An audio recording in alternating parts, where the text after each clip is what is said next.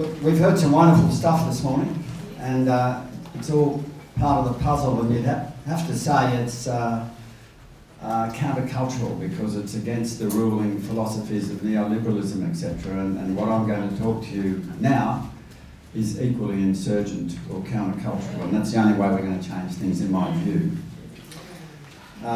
So I've been farming well over 40 years, and I'm an expert on making all the mistakes, which is what led me back to university in my late 50s to do a PhD, asking why the farmers getting into a new regenerative agriculture had transformatively shifted their mindset and also what they were doing.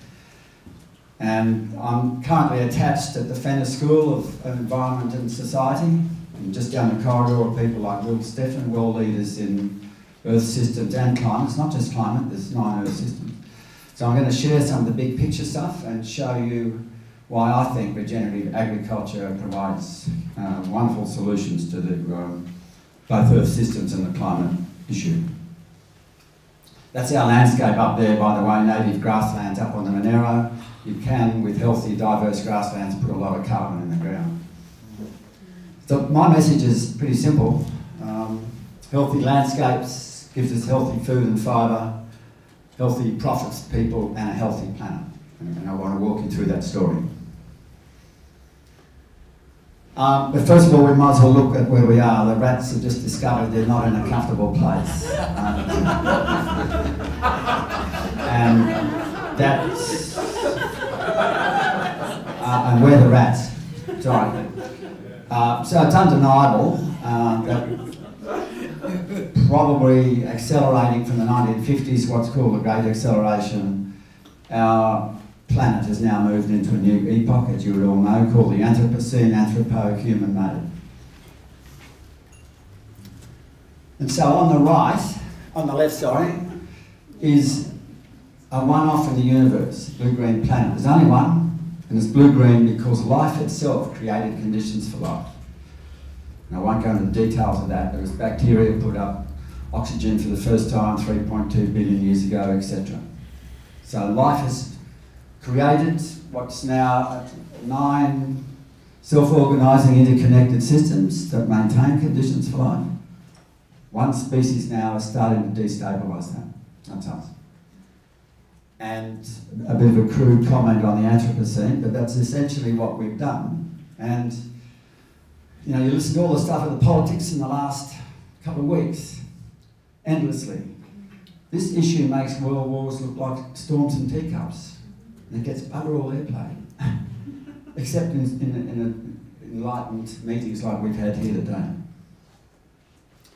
And Paul Hawken pretty well nailed it. It's fossil capitalism under neoliberalism, endless growth, endless destruction, endless greed has got us to where we are. To the extent our measurement of GDP, if you damage the environment and then spend money repairing it, both are incorporated in a GDP measurement of how well we're going. Crazy. Can we go back one, please? I'll be talking about Paul Hawken in a minute because I'm beginning to work with him. I think he's a wonderful innovator. I won't labour the point here. I did some work with an aid organisation in the central dry zone of Myanmar, Burma. They've had nearly 20 years climate change already, destabilised monsoon system coming off the Bay of Bengal. That used to be a healthy village community, mixed grasslands and grazing, grow their own vegetables. The monsoons have dropped 40%, they're vastly irregular. The whole society and landscape has collapsed. So instead of healthy grassland, you're now left with a few goats chewing thorny scrubs, and the rivers are sand rivers. So I can give you dozens of examples for this. I'm sure there's no skeptics here, but it's real and it's been around and it's getting worse. And it's only one of the Earth systems. And so there's about 9. I won't go into the details, you'll be aware of a lot of them. The red and the yellow show, as you'd also be aware that last month, Stefan and 14 colleagues published the latest paper. They're now saying maybe 2 decades, we could start moving into hothouse Earth and possible runaway events. They're getting very alarmed. But as Paul Hawken has said, alarmism doesn't change mass mindset, and so positive solutions will. That's why I initiated Drawdown project. The key point I want to make, and this literature goes back many decades, is that one of the major players in destabilising the Earth systems, most of the Earth systems, not ozone hole, but most of the others, is the worst practices of industrial agriculture. But I see that as grounds for hope. Maybe not that horse rider. But the flip side, if industrial agriculture is a big player, a regenerative agriculture that pulls carbon back and that knocks onto the water cycles and land use and biodiversity, it's the big hope, and that's what I want to walk you through quickly.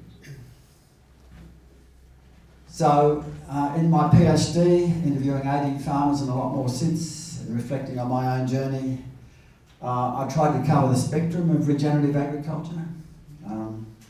Believe it or not, there's over 30 million hectares of ecological, holistic grazing. If you want to heal vast areas of landscape that are degraded and moving to deserts, the only mass way you can do it is with ecological grazing. So animals have a role to play. So biological inputs into cropping into native pastures. You've heard a lot of it, permaculture, edible shrubs, biodynamics. So I tried to cover the spectrum and in different regions. And then if you think back to where the early white settlers came from in Australia, they came from a young landscape, post-glacial effectively, 10,000, 12,000 year old. The massive glaciers melted, the rocks had been ground down, so their soils were chock full of nutrients, and it was a humid environment, both within soil and outside. And they come to this place. 2/3 of Australia is 3.8 billion, up to 3.8 billion years old. So the nutrients have been vastly leached. Things like phosphorus. So as a consequence, with millions of years of co-evolution, we have Australian ecologies developed extraordinary methods, such as under the ground, microbially, but also above, of recycling those scarce nutrients and sharing them around, and above the ground also. And underneath that ancient landscape, because of that process of all those years, is a bed of salt. We don't get aerosols coming off the oceans, etc., etc. And so that totally different mindset hit Australia. And 40 years, after clearing 34 years in the West, the salt came up. And I tell a story in the book, it took only 15 years to destroy a diverse landscape in Australia that went from lush, soft ground to 20-foot deep gullies, trees falling in and salt. New England dieback, which a case study I've taught my master's students, took 130 years. But eventually, if you pull the rugs out of our ecosystem, the rungs out of the system, they'll go. And the other thing, which we haven't got time to go into, but if you think about the indigenous mind and even the medieval peasant, the Bruegel painted here in the 1500s, that they still saw themselves as an indivisible part of Mother Nature, what you'd call an organic mind. But then that extraordinary process of Renaissance, scientific revolution, industrial, capitalist revolution, at the end of that 4 centuries, we end up with a mind that's been called a mechanical, where we're now seen as separate, saw ourselves as separate from Earth under the rise of modern industrial capitalism. Earth is now a substrate to extract profits from. Hence the Anthropocene, because out of that process came neoliberalism, etc. I just want to touch on this because talking to Indigenous elders who I work with and others, and reading the early explorers' surveys, in 1788, Australia's landscapes were vastly hydrated. They were soft, they had totally different water structures. We didn't have incised creeks. And the small water cycle, which everyone forgets about, plants were transpiring, and in that is bacterial aerosols that feed rain. The dews and mists were often heavy right into summer. It's more than 1/3 of your rainfall coming from that. Industrial farming has totally changed it, and we've dried out the landscape. And just touch briefly on the large water cycle. It's part of the climate thing, because water, big ocean currents, big storm cells, etc., this plays a huge role in distributing heat. So it's a key player as well. And I just want to show you, you all know the story where Western agriculture evolved in the Fertile Crescent, Syria, around the Euphrates, etc., and then both sides of the Mediterranean. All those countries today, which started off rich, lush grasslands, forests, rich alluvial flats, they're all desert.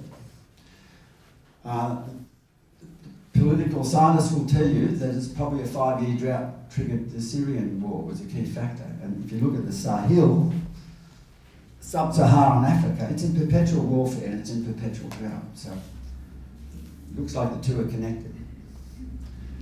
When I look at 6 million bare hectares of the Western Australian wet country on sand, spending 6 months of the year reflecting heat and killing the soil biology, and look at our degraded landscapes, I would argue very powerfully that Australia is now on the same trajectory towards desertification. We're in the early stages, and even worse in places.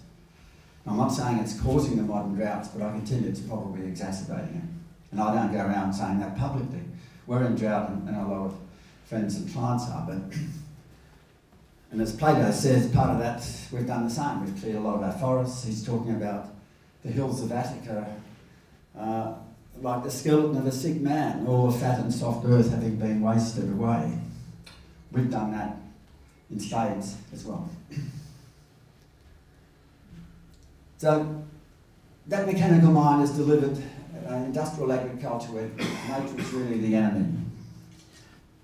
One of the things I looked at was how the big end of town, the big companies, chemical companies, use psychologists to frame their ads.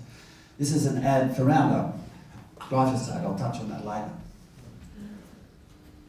Sexy face on the Roundup drum. Language in here, trust your killer instincts. Now, we are being reinforced in the mechanical mind. Anyway, reflecting on my journey, the point I'm trying to get to is I realised I was landscape illiterate. I didn't know how it worked. Dyslexic, if you like. I didn't know that landscape. Should have been in hospital in intensive care. It needed healing. So, at the end of my book, and talking to these wonderful farmers and of my PhD, and I decided if I was going to write a book and teach students, how about a simple course in ecological literacy filled with wonderful stories of what's going on? Get rid of a lot of the academic heavy stuff. So, and what's behind it all, of course, and I've got a friend in the audience who was my teacher in the early 70s, Jeremy Evans, the first course in Australia and only the third in the world in holistic thinking. And we learned about paradigms and worldviews. And that's a fence line between two farmers on the Monero, where I come from. The guy on the right, traditional industrial, on the left, moving to ecological. I've stood on both sides of that fence. And as one farmer said, it's all about that square foot of real estate. So the model, I'm going to illustrate it quickly for you because of time. Look, there's lots of cycles in nature, chemical and others, but you could really simplify it down to these 5. Obviously, everything comes from the sun. There's the water cycle, impacted by the sun, carbon in the soil. Soil mineral, soil nutrient cycle. Biodiversity, and then the one that you don't see in the models, this one, our paradigms. The arrows will tell you you can't interfere with one and damage it without interfering the others, but if you regenerate one, you'll kickstart all the others. So, basics of the solar cycle. Get as many little solar panels on your plants as you can. Grab the carbon dioxide, fix sugars, feeds the soil bugs, which go and access nutrients for the plants and healthy food. But those soil bugs, along with the plants, will also bury long-term carbon. We've just been hearing about that all day. Our entire fossil fuel economy is driven by that process. Now, I stayed with this guy in a tough country in the Karoo in South Africa. That's his paddock today on the left of that fence, and his neighbour's farming desert on the right. It was desert because of 400 years of mismanagement by the Dutch and the English. when Norman started, when he bought that country, he became one of the early clients in ecological grazing. So he set about putting solar panels and diversity onto that, and that's his country today. And he's now running more than 3 times more and earning more than 3 times more than when he started before he converted his desert. It's exciting stuff. It's all because of carbon that's buried long term and kickstarts it. And these are some of the new innovations in cropping. In the centre is a photo of industrial traditional cropping. Even at mid-stage of the plant, there's a lot of bare ground, sun hitting those soil microbes. I won't go into it. These guys have learnt to drill straight into native pastures. You can do it with what are called your summer active, winter dormant carbon 4, C4s. Both of them with the new developments in pasture cropping and no-kill cropping. The basic principle is get more solar panels on your ground for much longer of the year to get that carbon going and reduce the bare ground. And this is now taking off in Australia. Doesn't get the yields, but you slash 95% of your industrial inputs, because most of them are now doing away without industrial chemicals and fertiliser. The water cycle. That blue arrow is the same point in that landscape. This is in Mexico. That ground overgrazed, rock hard, get a big rain, it all pours off. That's why there's lots of water in the landscape here. It's in the wrong place. So once they got ecological grazing, that's the result 28 years later or whatever it is. Probably 10,000 times more water in that landscape. And more biodiversity, the whole thing. Lots of carbon buried. Soil food web, there's a famous, we've had some wonderful input from American soil scientists like Elaine Ingham. She's got a soil food web, so I redesigned it for Australian conditions. I got sick of looking at squirrels rather than look at a bilby or something. But that's the secret. I sat in on a university course 40 years apart and still mainly heard physics and chemistry. This is the secret. Active soil biology. It relates to human health, which I hope we'll have time to touch on briefly. I won't have time to talk about that, but in the 30s we had our own dust bowl.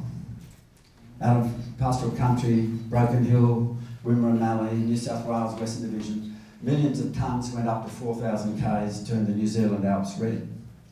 I know because I've been climbing up there and saw the red ice. That's happened on 4 other occasions. So we're giving our scarcest nutrients to people that keep getting us at football, etc. Well, they've got a lot more than we've got. Doesn't make any sense. It's still happening in another way. That was 2010. That's a stretch of Australia's greatest soils, the Liverpool Plains. And dry season, 8 mils of rain. I came through 12 hours later and I saw that. Hopped over the fence, had a look at the soil. It was totally capped. There was no structure. It had been so overploughed, so over-fertilised, so oversprayed that rain that should have gone in 5 minutes is lying there 12 hours later. Ecological literacy, we just couldn't read it. And I haven't got time, but these guys now, in the face of a huge debt load that's happened in Western Australia with constant droughts and rising costs, at the same time, they've gone from 1,600 acres that they borrowed the money for to 30,000 because they switched to a radical new form of biological agriculture, combining worm juice and compost extract. And using sheep holistically grazed to stimulate the biology, as the other guys are doing with the new cropping. Their yields aren't as much, but their resilience to frost and disease has gone through the roof, and their industrial inputs have been slashed 95%. That's why they're profitable. With a healthy, resilient soil, and that's pretty much what happens in the West for 5-6 months every summer. Fill the silos, feed the sheep, let the sun belt the crap out of the soil. And just quickly, if we put just 1% more carbon in the soil, it's capable, this is some recent research, it's capable of storing over 140,000 litres extra per hectare. It's still no-brainer stuff if we get going. And I won't belabor the value of biodiversity that comes, pest control, weed control, shelter for animals, all that sort of stuff. Wonderful group, the agroforestry group out of the Otways. That Australian Post, same one as the benchmark. And they went from 2% here, worried about salt, no production, to 20% of re-veg in 24 years. Their production went up despite losing 18% of land, and they've stacked on another 6 or 7 commercial enterprises. So their financial, social, environmental resilience gone through the roof. And we're talking about nutrients and micronutrients, so we haven't got time to get into it. Once you get into vertical shrubs, most of us think horizontally grazing, they have tens of thousands of micro or phytonutrients in them, which the animals, someone was talking about animals having wisdom. I've worked with a wonderful professor in Utah State Uni, spent his lifetime studying it. They can detect medicines they need for self-medication or missing nutrients. And there's enough evidence to show humans still have that wisdom capacity where we evolved. My kangaroos don't touch the Tekasasti. And talking about mixed grazing landscape, we don't have to teach the Spanish or Portuguese anything where they're wonderful, like the hisses, etc.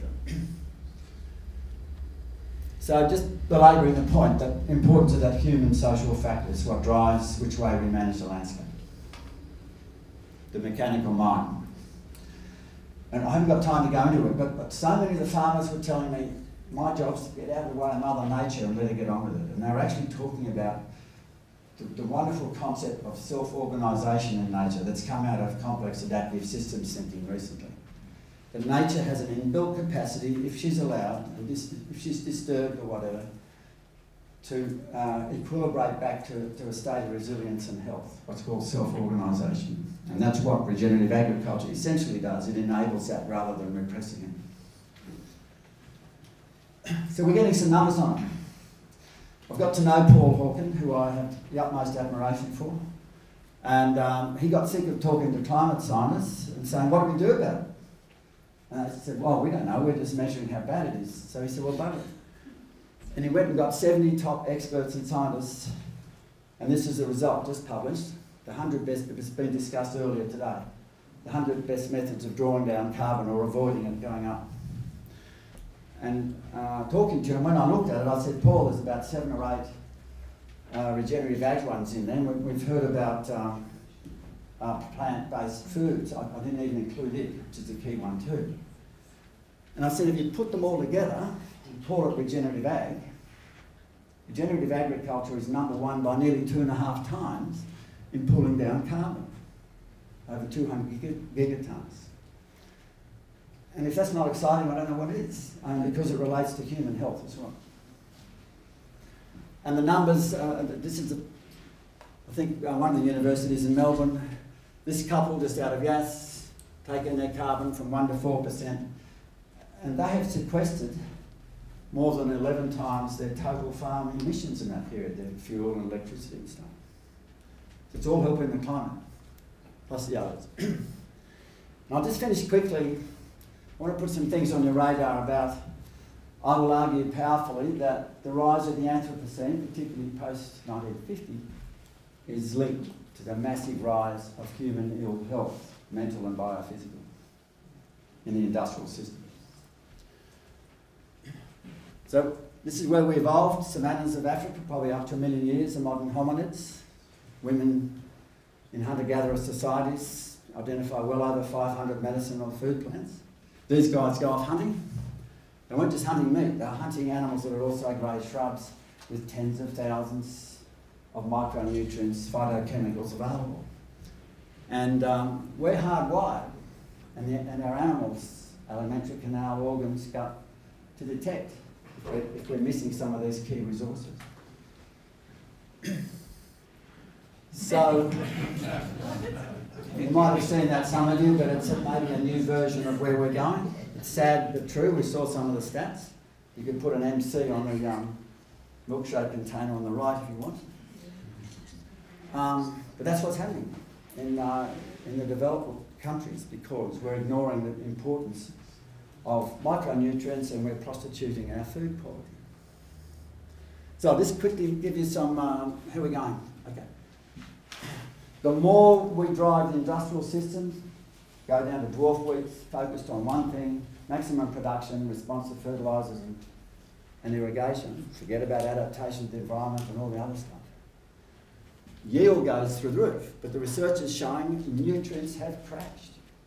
I mean, this data has been known since the 50s, but now it's emerging in greater detail, and the nutrients that are crashing are crucial for our physiological and our immune system function, the seleniums and manganese and magnesium system. And that's happening across the board in the industrial crops. And it's happening in horticulture, fruit, veggies. And I won't go into more detail, but it's the same. We're breeding for production and response to inputs. We're breeding for cosmetics.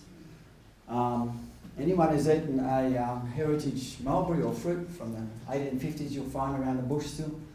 Your taste explodes, your mouth explodes with taste, and that's all the nutrients that are still there. And then you go and eat some of the modern stuff bred for production. It's bland crap, really, by comparison. And that relates to human health, that lack of nutrients. There's a lot of evidence to show there's a huge connection between the stripping out of nutrients of the modern foods, and I'm not talking about what the big processors do, so it can store for about 8 months on the shelf, let alone sugar, salt, fat put into it. I'm just talking about the nutrient stripping. And this is a biggie. I've just had the pleasure of working with two of the leaders in the world. Kerry Gillam, who's written the book Whitewash, exposing the cover-ups of cancer by Monsanto and people. And Jonathan Latham, who's got hold of tens of thousands of documents called the Poison Papers that expose the connection between the regulatory authorities, the FDA in the States, and they blindly trust the big chemical companies' data on their tests. And that's basically 80,000 odd poisons in our industrial environment, and very few of them have been properly independently tested. So, this is the world's most widely used herbicide, glyphosate, or Roundup. Nearly 1 million tonnes going out. We know it's connected to GM crops as well. That's why it's escalated. It's water soluble. All the tests are now showing it's in our groundwater and our fresh water. It's in much of our industrial food.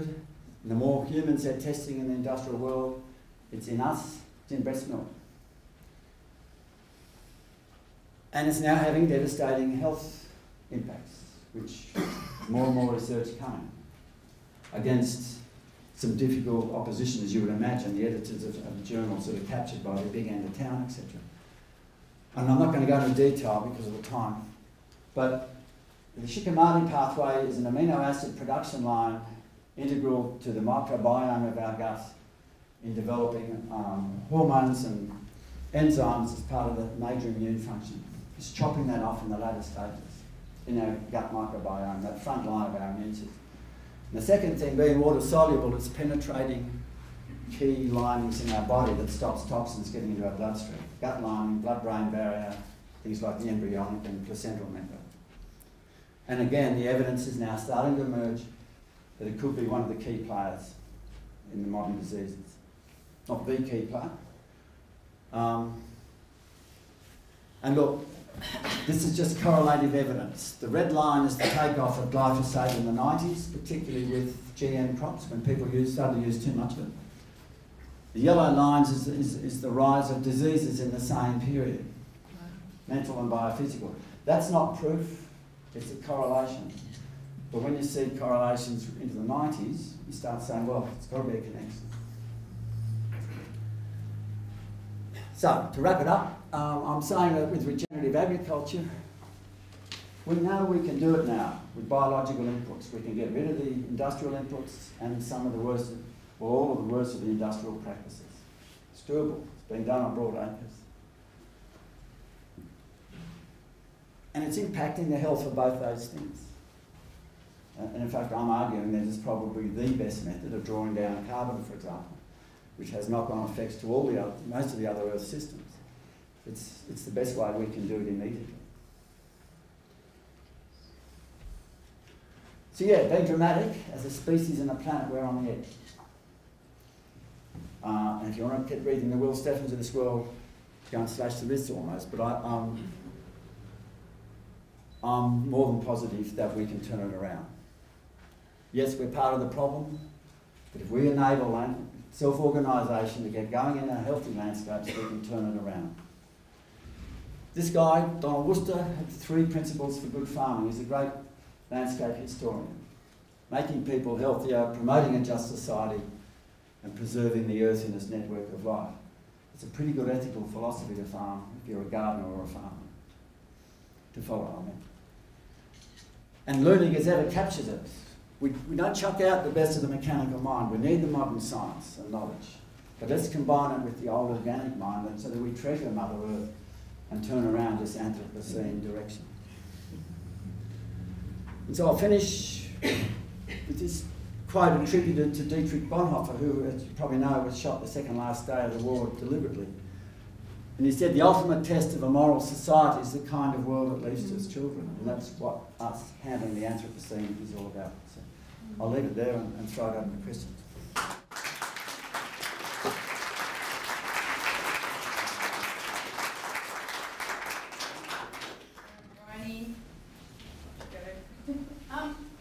When in your area, Snowy, in Monaro or wherever that is, can you divvy up the farmers into percentages, approximately how many are coming with restorative agriculture, how many are on the way, tipping point?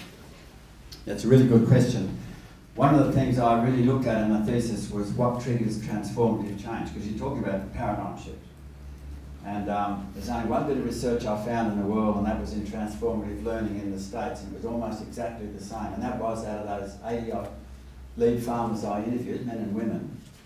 In 60% of the cases, they'd shifted because of a major life shock. It had to be something like that to crack that carapace of their mind. Burnt in a bushfire, self-poisoned with chemicals, marriage breakup, whatever. Other big droughts, for me, was the case. What one farmer said there, the mind crackers. The other 40%, some people were more naturally biophilic and were open to it, or early adopters, but generally it was a series of little destabilising. Eventually, the mind cracked open. Now, some districts, through sociology, and maybe a younger generation or whatever, although often it's the older fellas that have done the hard yards and can reflect and aren't gung-ho, but some districts have pretty high adoption rate, 20% or more. Ours is very conservative. A lot of old families, maybe tough environment, I don't know, but there's about 1,000 farmers, there's only 8 of us doing it. But it's now spreading. There's some really wonderful education, facilitation, social learning processes going. And I'd say there's probably been 10,000 farmers trained. Standard adoption rates, if you look at the innovation adoption curve, might be 8 or 10%, but it's well over 1,000 going, and we're talking about millions of hectares, because a lot of it is broadacre grazing and cropping. The small stuff's just as important, and I meant to say the urban food gardening, getting involved with what's going on in Melbourne, where my youngest daughter works, that's all part of the picture. And I think this current droughts and a few other issues and rising costs, they're the mind crackers that are now coming. And I know in places like Western Australia, what's happening in Western Australia and in the Corn Belt in the States, all that chemical and their direct hill technology, soils are so dead, there's now a hard pan that far down because there's no long-lived perennials and deep roots that are breaking through. The guys that I showed you in Western Australia with their biological system, the power of roots has cracked right through that already, and they're accessing nutrients and changing soil. So I think the shocks are coming, which will trigger change. Question over here. Me? Yeah. Your book is an absolute cracker. I should give it to you. Oh, that's right. I borrowed it from the library, read it through, now I've bought the book and I'm studying it page by page. It's an absolute must, I think. I'll put you on commission. What's it called? What's it called? Yes, please mention the name of it. It's Call of the Reed Warbler, which is a new agriculture, a new earth. It comes from a story in the book where reed warblers returned once a person regenerated their creek. Okay, so why is it so difficult? Why is it seen to be so difficult to actually really focus on agriculture as a means to address emissions first? And the other thing is that there's an emerging view that veganism is the way to go. You know, get rid of the animals. I don't subscribe to that. You know, I come from a dairy farm myself. I think animals have a very important role in the system. Could you just talk a bit more about both of those things, please? The first one was... why is it so difficult for the power brokers to actually, you know, focus on agriculture? Well, you put your finger on it. The neoliberal economic growth, endless greed, destruction thing penetrates the entire society. So from the government down, your departments, policy, your universities, your ag colleges, even if we had, and we did have in some of the departments, agronomists on side with healthy soil. That came out of the 30s and the old soil conservation. They're all gone, so guess who's flogging chemicals? It's a chemical company, reps. So the power is enormous, and people don't know how to do it, their peers are doing it, and it's an enormous social political pressure would be the main factor, in addition to the paradigm thing, which is inculcates, you know, obviously it inculcates you deeply. On the vegan thing, look, my personal view is people's food choices is entirely up to them. And I don't think anyone should be condemned for, there's a range of reasons you do it. I would argue that we need animals to regenerate the broad grazing landscapes, many of which are desert. You saw some of the photos. I could show you lots more in Australia that are dramatic. And there's certain things that a careful diet is needed if you're vegan or even vegetarian. Things like vitamin B12 need to come out of a ruminant's stomach. And I was at Sydney Uni yesterday, and a professor there in the Department of Planetary and Human Health works in the developing world, and she works with a lot of those sort of peasant farming agriculture people, and iron that comes out of animals, heme iron, is 10 times more absorbable than iron out of vegetables. So there's just a few things to be wary of. But I would argue, and another part of this story, probably digging yourself in deep here, but is there's about 1.5 billion developing world people in marginal country, totally dependent on their animals for milk, fibre, even fuel out of the dung, etc. And what are they going to do? You know, so, and we co-evolved to eat aspects of meat. I in no way condone industrial meat cafes, what Poland talks about, concentrated animals. I think they're morally and every other way repugnant. That should all go. And those chicken results we saw with an earlier talk, you know, all that industrial crap should go. And then health would change overnight, and that would bring down those levels of meat. But healthy grazing meats on healthy landscape will have a huge range of micro and normal minerals that you won't access in many ways. So, you know, we could go on for hours. It's a really complex issue, but the key message is people's personal eating preferences, entirely up to them. There's probably good reasons for all of it, but don't ignore some of the key things we co-evolved for, would be my right on it. In about 3 years, we've given up meat and taken up trying to learn how to garden, and after Julia's done so much reading, I've discovered that my gut is like a tree, in a sense that it takes about 6 months to actually get your gut biome up to the stage. So not only do we try to put animal product in our ground and learn to put carbon and water in it, and we're not very good at gardening yet, but when I've got to have mixed herbs, eat all the plants in our garden, my health, I have arthritis, I'm putting off my hip replacements, and it's just incredible to actually understand that I am like a plant rooted, and can you elaborate on that? Because I think you were going to want to talk about it a bit. No, look, I think it's a great story. We you know, what lives in here is nearly the weight of our brain, but there's millions of times more DNA working away there, and it's such a crucial role in our whole physiological function. So what we put into there determines how that functions, and then what we get out of it. So I think you're talking about acclimatising your stomach across as you shifted. So yeah, the message would be, don't go cold turkey. If you want to go to a totally plant-based diet or whatever, do it carefully, or source your replacement minerals that you'll lose from the meats. Do it carefully so that your whole gut microbiome can adjust. But by the same token, your gut microbiome will turn over in about 3 days. That's the death rate of all the bugs.